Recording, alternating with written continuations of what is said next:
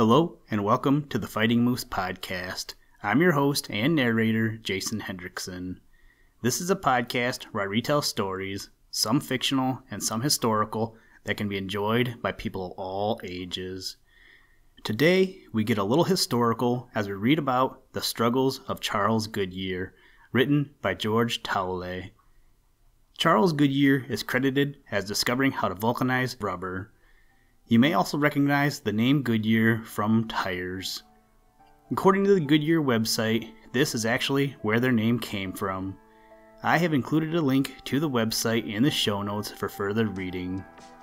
Also, in case you were wondering, according to the website tech-faq.com, other uses of vulcanized rubber are for making rubber hoses, shoe soles, tires, bowling balls, bouncing balls, hockey pucks, toys, erasers, and instrument mouthpieces. I will also include that website in the show notes as well. Now, let's turn to today's story. I hope you enjoy. Let's begin. Liftoff. We have a liftoff.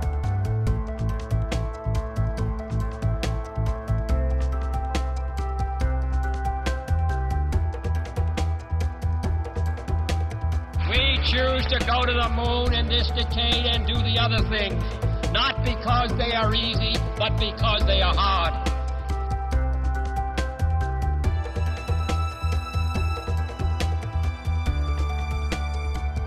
The Struggles of Charles Goodyear.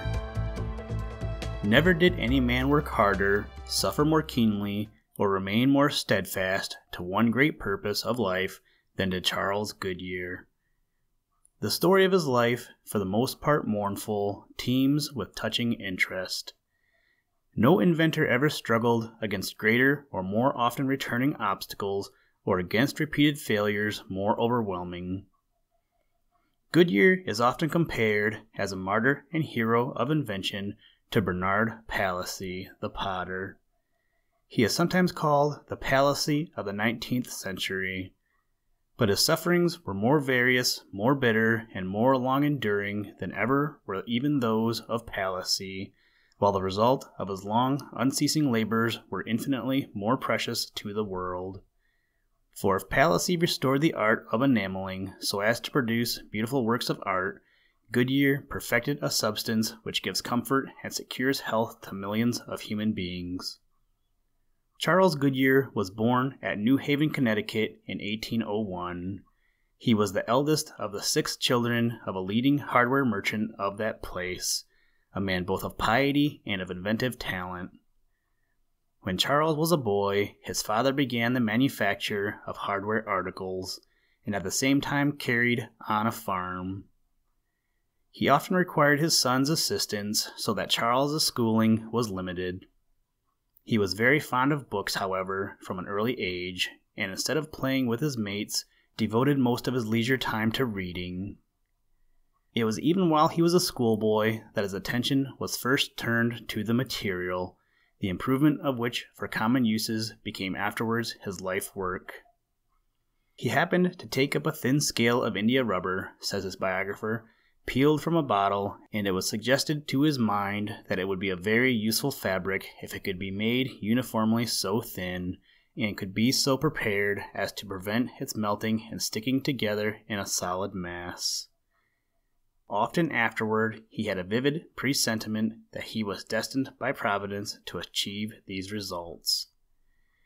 The years of his youth and early manhood were spent in the hardware trade in Philadelphia and then in Connecticut, and at 24 he was married to a heroic young wife who shared his trials and was ever to him a comforting and encouraging spirit. From boyhood he was always devout and pure in habits. On one occasion, soon after his marriage, he wrote to his wife while absent from her, "I have quit smoking, chewing, and drinking all in one day. You cannot form an idea of the extent of this last evil in this city, New York, among the young men." Charles Goodyear's misfortunes began early in his career.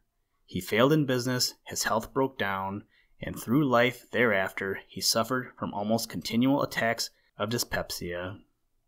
He was, moreover, a small, frail man with a weak constitution. He was imprisoned for debt after his failure, nor was this the only time that he found himself within the walls of a jail. That was almost a frequent experience with him in afterlife. It was under discouragements like these that Goodyear began his long series of experiments in India rubber. Already, this peculiar substance, a gum that exudes from a certain kind of very tall tree, which is chiefly found in South America, had been manufactured into various articles, but it had not been made enduring, and the uses to which it could be put were very limited.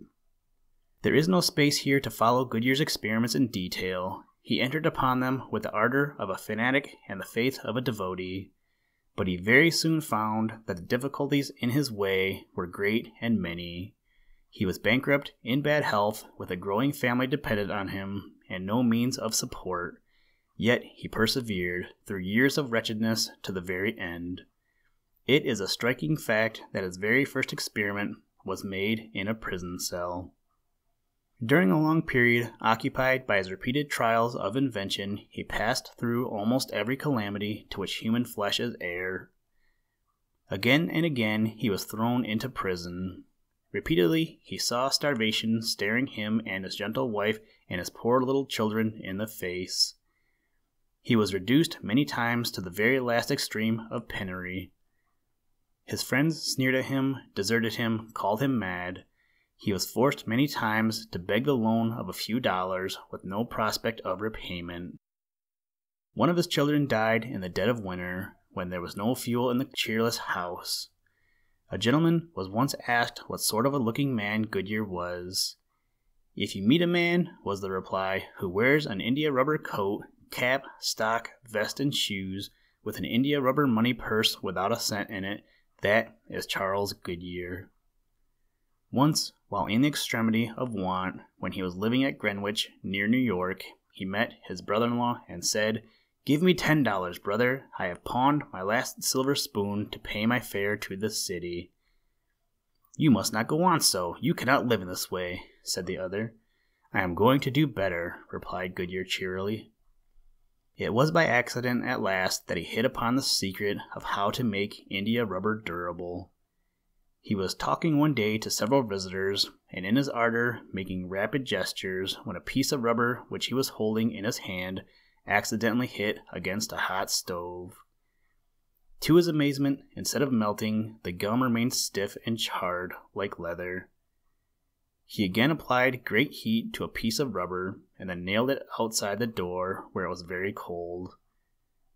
The next morning he found that it was perfectly flexible, and this was the discovery which led to that successful invention which he had struggled through so many years to perfect. The main value of the discovery lay in this, that while the gum would dissolve in a moderate heat, it both remained hard and continued to be flexible when submitted to an extreme heat. This came to be known as the vulcanization of India rubber. 2 years were still to elapse, however, before Goodyear could make practical use of his great discovery.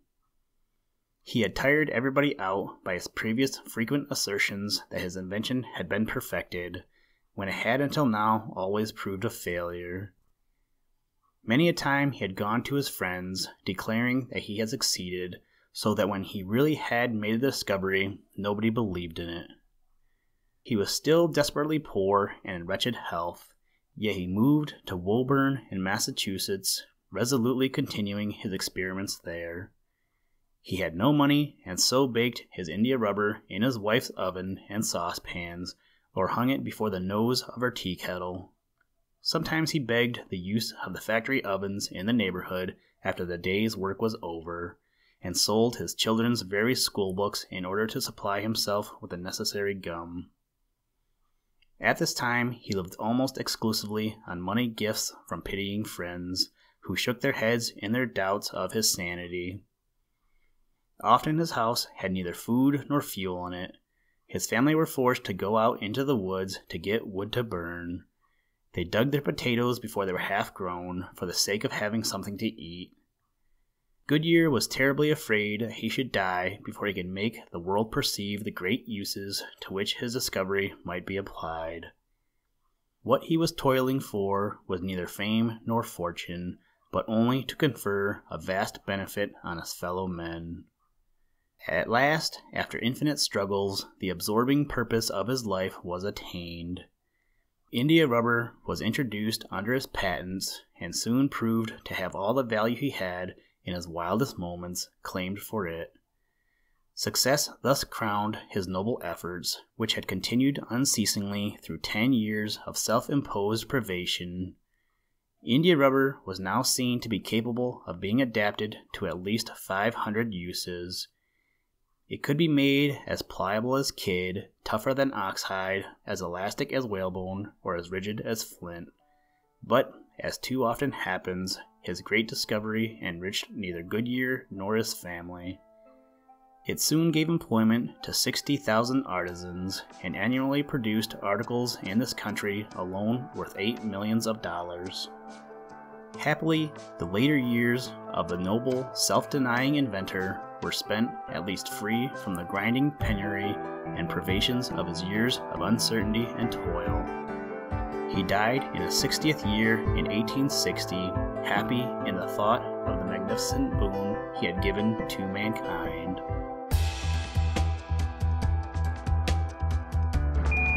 Houston, Tranquility Base here. The Eagle has landed.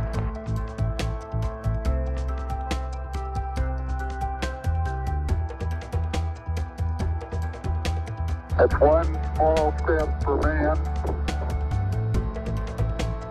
one giant leap for mankind.